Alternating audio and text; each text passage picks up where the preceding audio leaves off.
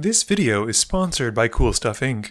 If you're looking for cards in the US, look no further as you can use the promo code MTGMudsta to get you 5% off anything on the site. Or if you're in Canada like me, you can use the same promo code at Multizone to get 10% off your orders of singles. If cards aren't what you're looking for, Original Magic Art has playmats, tokens, and sweet art that you can use that same promo code to help you get 5% off your order there. If you're looking to bling out your cards, using Alter Sleeves is a great way to do so, and you can click the affiliate link in my About section to help out the channel as you make an order. And if you just want to help out the channel, you can always consider becoming a patron for as little as $1 a month and join the generic Goblin Gang. Hey gang, and welcome back. Today's game was filmed with my patrons, and we have Gao playing Adrix and Nev Twincasters. He keeps Windswept Heath, Blighted Woodland, Scalding Tarn, Command Tower, Kadama's Reach, Fathom Mage, and a Seedborn Muse. We have Nils playing Yarok, keeping 2 snow-covered forests, a wasteland, a snow-covered swamp, a mystic sanctuary, 3 visits, and a Zuza. Sparky is playing Tayova, keeping a forest, an island, burgeoning, Avenger of Zendikar, Gush, Mana Breach, and Dark Depths. I've taken my Ramos deck out for a spin, keeping Steam Vents, Plains, Woodland Cemetery, Golgari Charm, Dragonskull Summit, and an Essence Symbiote. Gao wins the die roll and starts us off. Gao plays a Windswept Heath and passes, cracking it and losing 1 to go and find a land. I play a Tap Temple of Malice, scrying 1. Sparky plays a forest and casts Burgeoning. Nils plays a snow-covered forest, and Sparky gets to put out an island from the Burgeoning trigger. Gao plays a Scalding Tarn, cracking that as well and losing 1 to go and find a land. Sparky also gets to put out Dark Depths, and we pass to me. I play a Tap Steam Vents, which Sparky has no land for his trigger for. Sparky draws and passes. Nils draws and plays an island. He casts 3 visits, passing while searching. Gao drops a Command Tower for turn, and casts Kadama's Reach. He also goes to find some lands, and passes while searching. I just play a tapped Woodland Cemetery. Sparky draws, and passes. Nils plays another snow-covered forest for turn, and then taps 3 for a Zuza.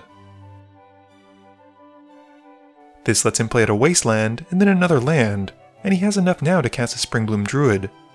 It enters, and he sacrifices a land to go and find 2 basics, passing while searching.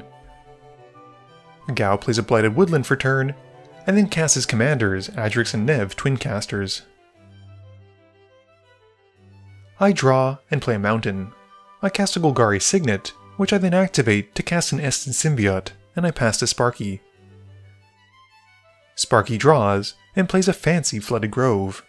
He then pays 3 for an even fancier Nissa Basswood Seer, and as she enters, goes to find a basic forest to put to hand.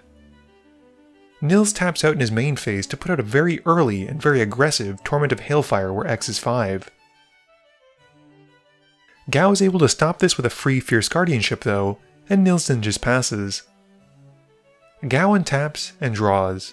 He plays an island, which lets Sparky put out a forest he'd found earlier. 4 mana then gets Gao a Fathom Mage, and he passes turn. I play a Plains for turn, and go at Nils with the Essence Symbiote. He double blocks, and I decide to take out a Zuza, and then pass to Sparky. Sparky also plays a Blighted Woodland, and taps 5 for an Urban Evolution. He draws his cards, and plays on an island, which then transforms Nissa to her Planeswalker side. He upticks her to reveal a Soul Ring, putting it to hand, and then casts it, passing turn. Nils casts a Ghostly Flicker in his main phase, blinking and returning the Springbloom Druid and a land, and then sacrifices a land as the Druid enters. He goes to find 2 more basics, putting them onto the field tapped. We then see a Mystic Sanctuary come into play untapped, and he puts on top of his library the Hailfire to draw next turn. Sparky also gets to drop a Polluted Delta as the Burgeoning trigger resolves, and we then move to Gao's turn. Gao plays a Mystic Sanctuary as well, returning his Fierce Guardianship to the top of his library as well, trying to set himself up to help counter the Torment again. He then casts a Seedborn Muse, who comes in and triggers the Fathom Mage's Evolve ability, giving it a +1/+1 counter, and drawing him a card, which we know is the Guardianship. Gao then suspends Search from Tomorrow and passes. At the end of turn, I use Beast Within on Seedborn Muse, which has Sparky responding. He uses Gush's alternate cost of returning lands to hand to draw some cards, and the Muse is then blown up, and Gao gets a Beast token. My turn is quite quick, as I play Dragonskull Summit and pass. Sparky draws and plays a Waterlog Road for turn. He then brings out Tayova. He takes 1 from tapping the Grove to cast Crucible of Worlds, and then cracks his Polluted Delta. He loses 1 life but gains it immediately back as the land comes in, and then draws from Tayova after he finishes shuffling. He then upticks Nissa, revealing Court of Calling and putting it to hand, and then passes turn, moving to discard. Nils draws his Torment to the surprise of no one, but instead casts Yarok in his main phase.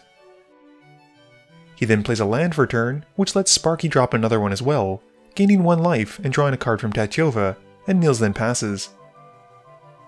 Gao downticks the suspend counters on his search and plays a land in his main phase. This has Sparky drop a land as well, drawing 1 and gaining 1. Gao then plays out a Toski Bearer of Secrets, followed by a Quandrix Cultivator. The Cultivator triggers the Fathom Mage's Evolve ability, giving it another +1/+1 counter, and drawing Gao a card. It also lets him go and find a basic forest or island to put to field. This lets Sparky put a tapped Teleria West, gaining 1 and drawing a card.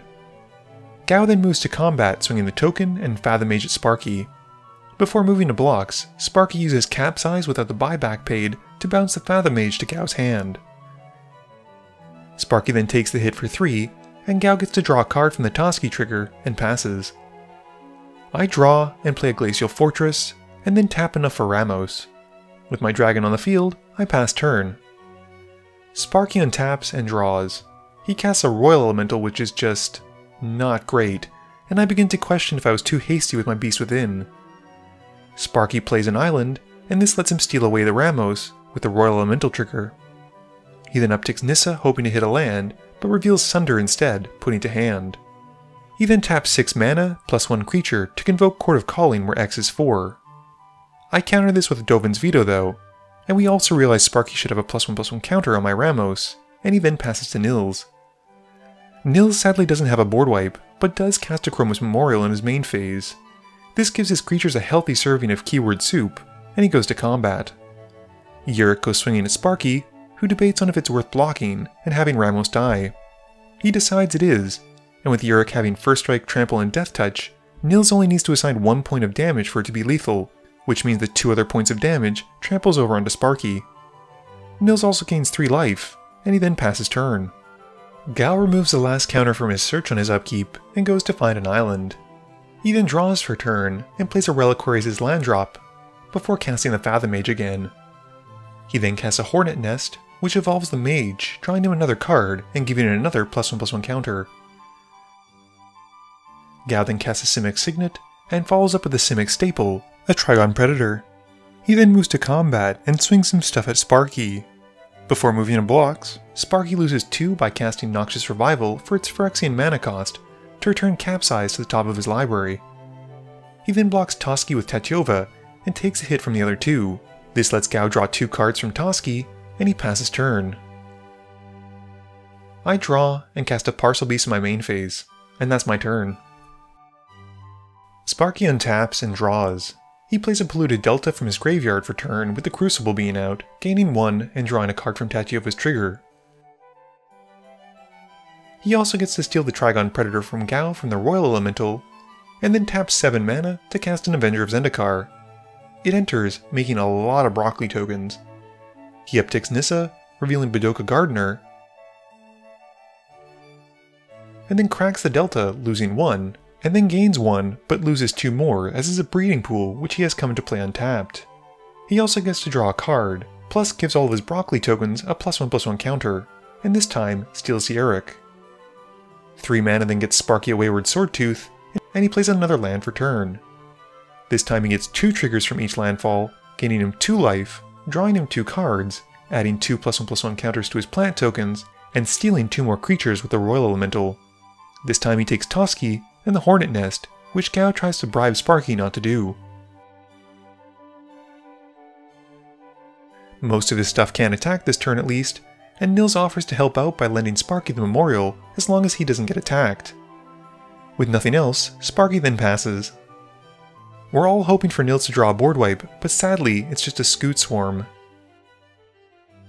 He then plays a tap Myriad Landscape, which triggers landfall in the swarm. Unfortunately, this also gives Sparky a land drop with Burgeoning, and he gets to pump his board further, gaining more life, and drawing 2 cards. He also steals the original Scoot Swarm and the Beast token from Gao. Nils' Scoot Swarm token then comes into play, and he passes turn.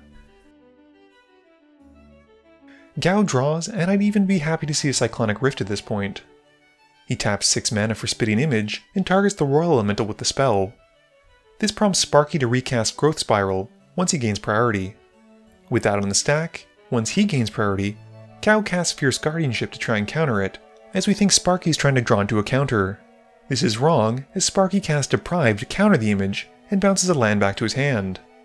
Responding to this response, which is a response to another response, Gao casts Inspiring Call, making his creatures with a +1/+1 counter indestructible, and drawing a card for each creature with a counter on it. In this case, it's 1.